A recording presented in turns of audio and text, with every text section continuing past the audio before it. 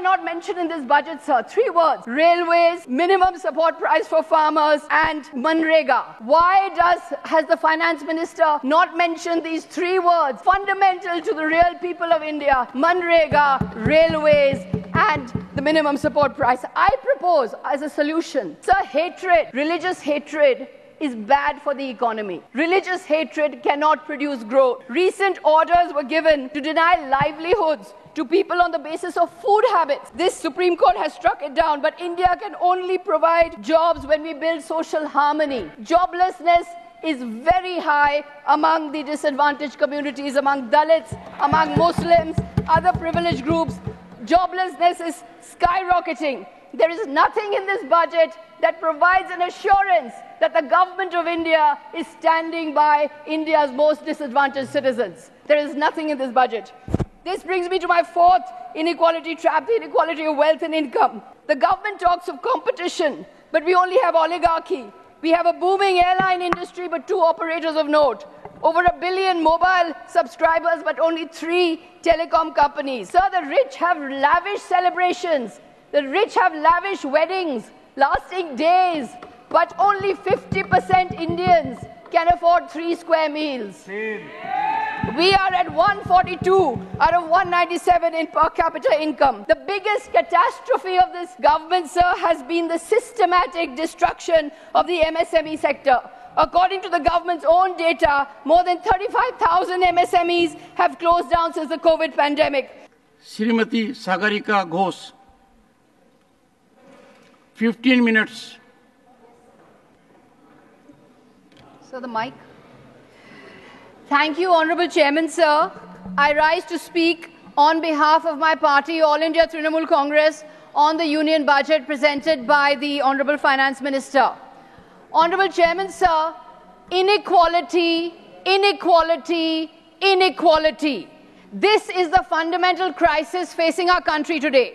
This inequality crisis has not been addressed by this budget, nor has it been addressed by the previous 10 budgets of this government.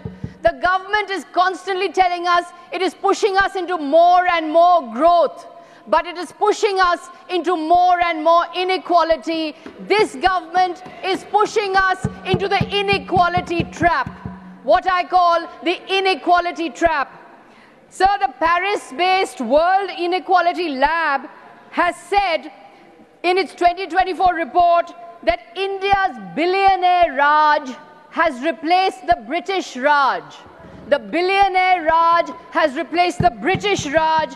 India is more unequal now than it was in the 1920s, in the colonial period. Honorable Chairman, I want to repeat that.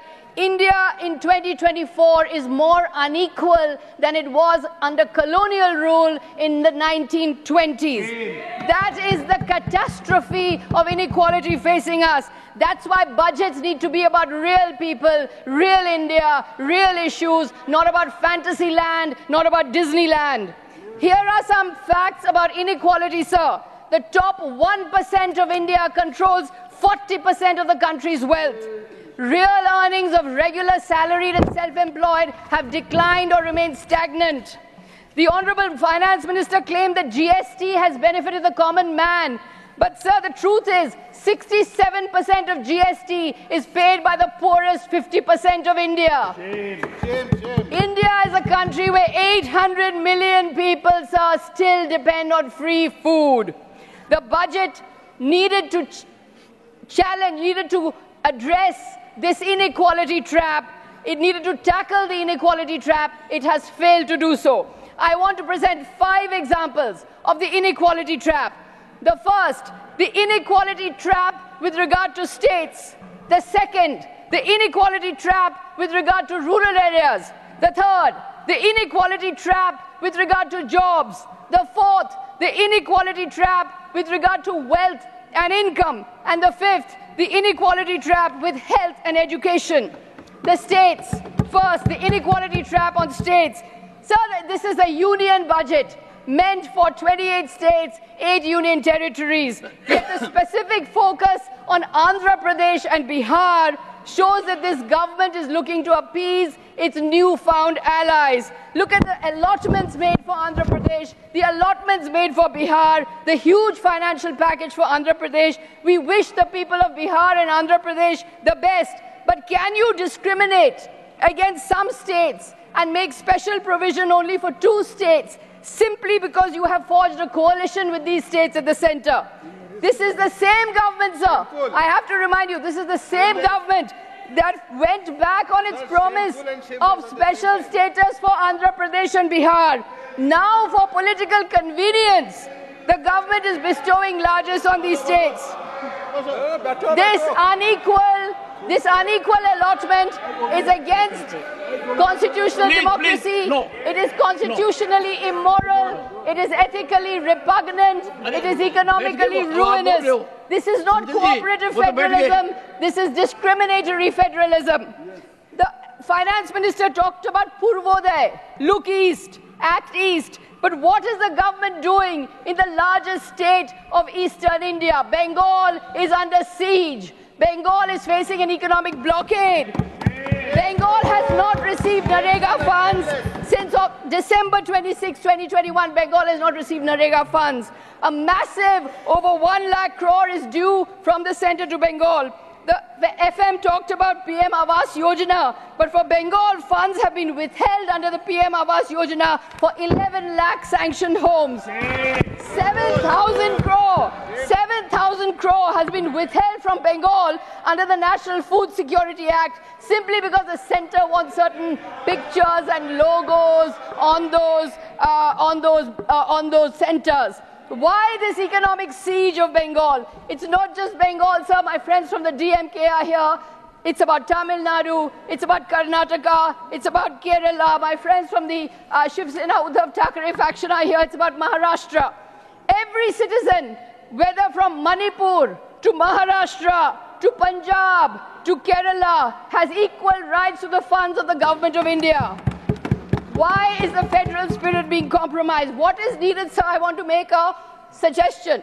What is needed is a time-bound, transparent audit of all the centrally sponsored schemes of the center. Will the government give an assurance to this House of a transparent, time-bound audit of all centrally sponsored schemes across states? Second example of the inequality trap. What is this? Second example of the inequality trap. The inequality trap in the rural areas. So when the government is asked about a legal guarantee for minimum support price, the government's economic manager says this will cost 17 lakh crore. Honorable member, I ask the parliament to control his member. This is not the way to run. Please take your seat. This is not the way. Why are you interrupting? Sir, no viability. Why are you interrupting? I don't appreciate interruption. This will not happen. It will not happen from either side. Please go ahead. She is making her point. Sir, and it's a well-prepared speech. We may agree, we may not agree. Go ahead. So when the government is asked about the legal guarantee for the minimum support price, the government's economic manager says we can't do this, it will cost 17 lakh crore. But what about the fact that in 2019, the government gave corporate India a tax relief of 1 lakh crore losses per year? So the Home Minister is urging people to invest in the stock market, but the poor labourer in Bengal waiting for his Narega wages does not get his Narega wages. No practical step has been taken in this budget to make agriculture buoyant. Allocations to agriculture and allied sectors have been reduced to only 3.15% of the total budget. Subsidies on fuel, food and fertilizers have been slashed. No permanent structure has been created for debt relief for the farmers. When farmers agitated for minimum support price, the government refused to dialogue with them. Sir, do you know, Honorable Chairman, sir, that just this year alone, 1,200 farmers in Maharashtra have committed suicide. They have lost their lives. Why does the finance minister not recognize this reality? Today, in spite of the Jal Jeevan Mission hype, 22.5% of rural households only have access to piped water within their plot and yard throughout the year. The third example, sir, of the inequality trap, jobs and unemployment. It's taken 10 years for the government to wake up to the reality of unemployment. That Amrit Kal and Viksit Bharat cannot happen without Rozgar. In this speech, the Honorable Finance Minister mentioned employment 23 times. In 23-24, she had mentioned employment just 3 times. At last, she has mentioned the word employment. This is what a rebuff from the voter can do. Since the 2020 lockdown, millions have lost jobs, but the government is in a sab changa si mindset. The internship and skilling program is simply not good enough. It is way too inadequate. It does not address the scale of the problem. A centrally sponsored scheme for providing paid internship opportunities in 500 top companies or some rupees as benefits to first-time employees is pure advertising and tokenism. It is not going to solve this mammoth problem of unemployment. So 42% of graduates under the age of 25 can't find a job. The youth make up 80% of India's unemployed. This year, as the Honourable Member, Mr. P. Chidambaram, also said, 47 lakh applied for 60,000 constable jobs. 27,000 applied for 600 jobs in Air India. There has been no massive push on education to make sure that money is pumped into education, without which lakhs of Indians will remain unemployed. So hatred, religious hatred is bad for the economy. Religious hatred cannot produce growth. Recent orders were given to deny livelihoods to people on the basis of food habits. This Supreme Court has struck it down, but India can only provide jobs when we build social harmony. Joblessness is very high among the disadvantaged communities, among Dalits, among Muslims, other privileged groups. Joblessness is skyrocketing. There is nothing in this budget that provides an assurance that the government of India is standing by India's most disadvantaged citizens. There is nothing in this budget. This brings me to my fourth inequality trap, the inequality of wealth and income. The government talks of competition, but we only have oligarchy. We have a booming airline industry, but 2 operators of note. Over 1 billion mobile subscribers, but only 3 telecom companies. Sir, the rich have lavish celebrations. The rich have lavish weddings, lasting days, but only 50% Indians can afford 3 square meals. We are at 142 out of 197 in per capita income. The biggest catastrophe of this government, sir, has been the systematic destruction of the MSME sector. According to the government's own data, more than 35,000 MSMEs have closed down since the COVID pandemic. How does the government intend to address the income gap when those who are the most vulnerable to changing economic tides are the least protected? What protection is there for MSMEs in this budget? None. There has been no change or relief on the 45-day payment rule, which is hurting MSMEs as it is leading to cancellation of orders. Other than a sketchy sentence on rationalizing GST rates, no specific measure has been outlined in this budget for the revival of MSMEs. What stops the government from cushioning MSMEs the way it is cushioning India's top corporates?